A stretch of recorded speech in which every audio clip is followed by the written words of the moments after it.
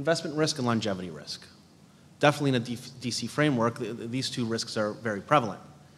It's important to remember that investment risk, while hinders or can help the accumulation process in a DC plan, will remain with the member after they retire as well, depending on what vehicles they actually choose to retire with. Well, there has been a view in the past that sponsors felt that as long as they provided the benefit and established the plan, their fiduciary role was pretty much done.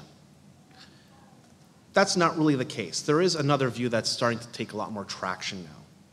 And that view is extending fiduciary responsibility.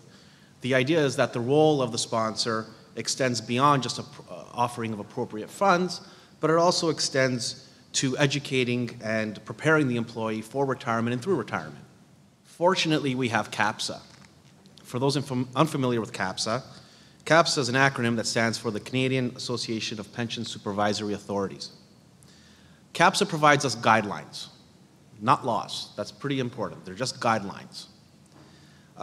They are guidelines that are considered for best practice. And while they are not laws, it's probably conceivable that at some point in the future they could be used as benchmarks in the courts. According to CAPSA, the sponsor is responsible for providing information that allows members to make informed decisions. That includes at retirement. You have these members with inadequate pensions. That translates or could translate to those individuals continuing to work, working at later ages.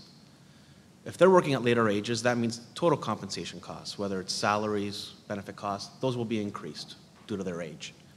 In turn, decreases productivity. In turn, hampers the growth potential of younger employees, their savings potential, perhaps even turnover. Again, creating this new cycle of inadequate pensions. So how do we protect against this problem of inadequate pensions? I guess the simple answer is we have to consider decumulation. That second stage has to have more importance.